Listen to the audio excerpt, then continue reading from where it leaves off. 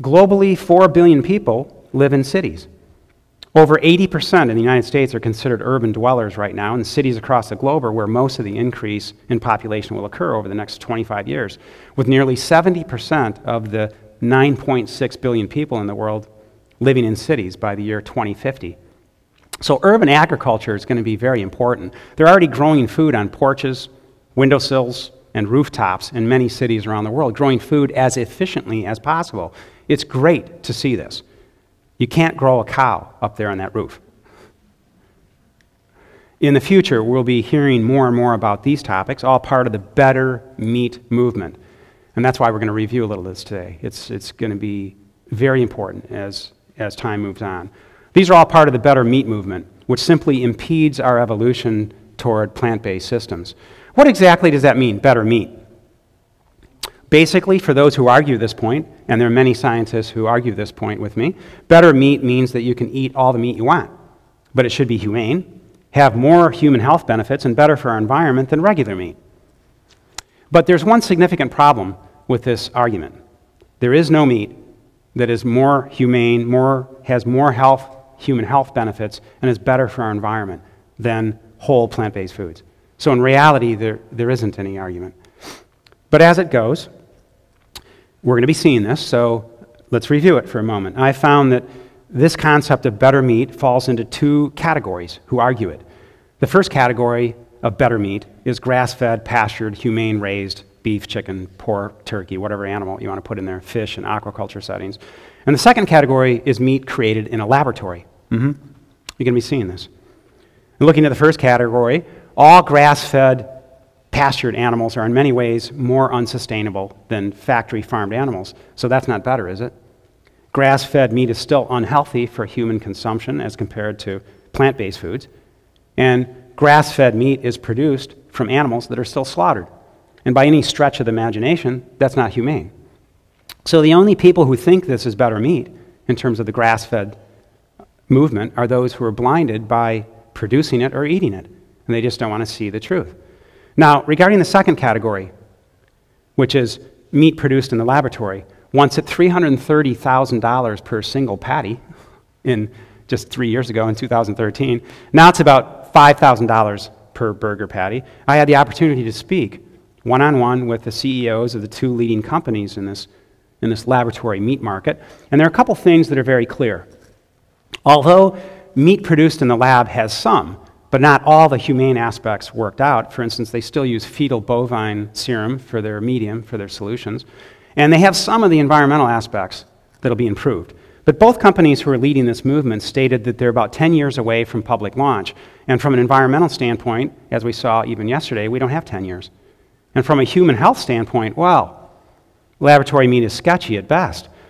For example, both companies couldn't answer my questions about human health, because their laboratory meat, as of now, will still have all the components that degrade our own human health as regular meat, such as cholesterol, saturated fat, lack of fiber, lack of phytonutrients, lack of antioxidants, lack of anti-inflammatory agents, no anti-cancer, anti-angiogenic substances, and laboratory meat will still have all the inflammatory stressors that come along with the meat that we're eating now, such as creating increased acidity, which you do not want, increased levels of C-reactive protein, arachidonic acid.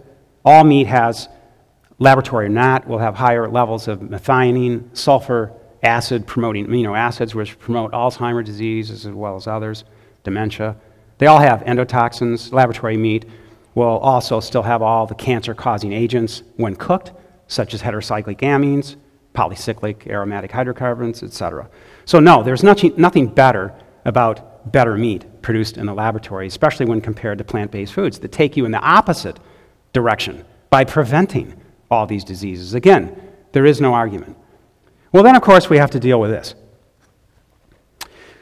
More than 5 million people have seen this original TED Talk, and many organizations are now using it as justification for furthering the livestock industry at the detriment of our planet. This is going on behind the scenes. If you don't know who this is, it's Alan Savory.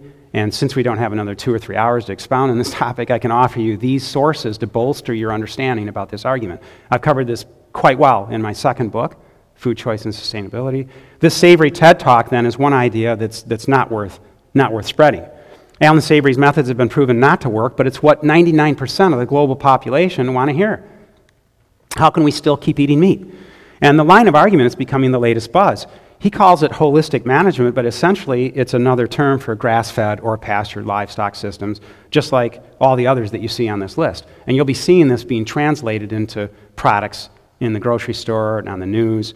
All of this equates to continued loss of natural resources, suboptimal human health, and unnecessary slaughtering when any animal is entered into the equation. The report by Paul Hawkins, revered scientist, author at Berkeley, this report is called Drawdown, and it's going to be released later this year. You're going to hear about this on 60 Minutes in the Today Show pretty soon. It's very limited in scope, and it repeats all what the rest of these methods are saying, that we need to eat animals and that hooved animals, such as domesticated cows, are necessary for human survival because there's no other way for healthy soil and production of food and us to coexist. Well, this is one of the many panels that I've been involved with in the last year or two regarding this specific topic.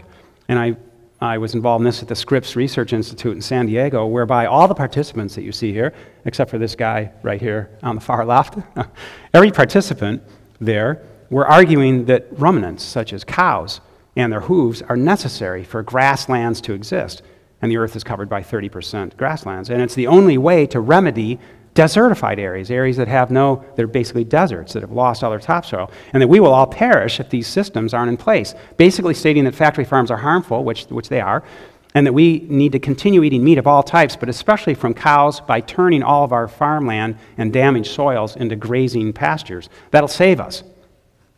Well, it's too bad that these scientists and livestock advocates are overlooking the fact that there are many examples in the world, many examples in the world that have been ravaged by livestock over the years, areas that have been deforested and topsoil lost because of grazing livestock, and now many of these areas are flourishing with wildlife and plants without the influence of any cattle or any hooved animals. The theory that livestock are necessary or for rebuilding soil or for our existence is completely erroneous. One perfect example of this is with this guy.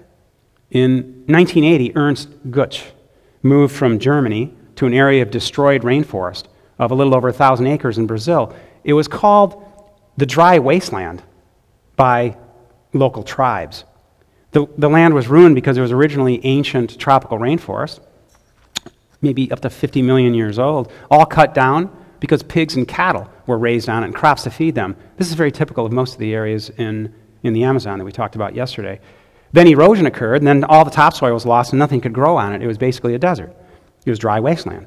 Well, Ernst began his form of agroforestry here by planting seeds of indigenous crops such as bananas, cocoa, and within 30 years, the rainforest had been rebuilt.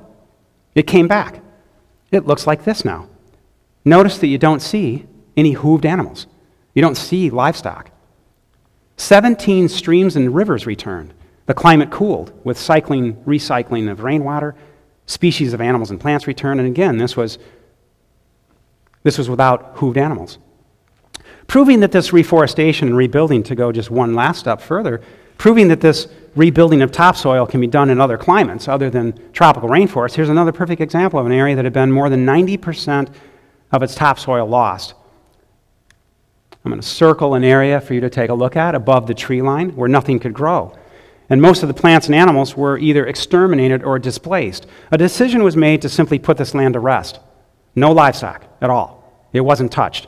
Just allowed to heal on its own, and a remarkable evolution began immediately when livestock and conventional row crop farming were removed from the picture. This is the way it looks today. So notice this amazing transformation, and especially the area that I circle here, which is the same area where nothing could grow. This amazing transformation continued over the next 36 years on this wonderful farm. Natural pasture and woodlands returned, species of insects, birds, and other animals reappeared. Pollinators became plentiful when they once were non-existent. This is the way it looks today. It's an amazing story of regeneration without the need for livestock. And by the way, I had the opportunity to verify all this as being accurate and follow the story along quite carefully every day since 1979, because you know what? This is our property.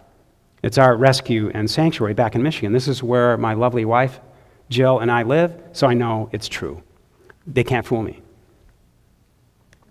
So in summary fashion, meat that's produced from grass-fed, pastured, grazing livestock systems is actually less sustainable than conventional grain-fed factory farm meat, which of course is less sustainable than plants for us to eat.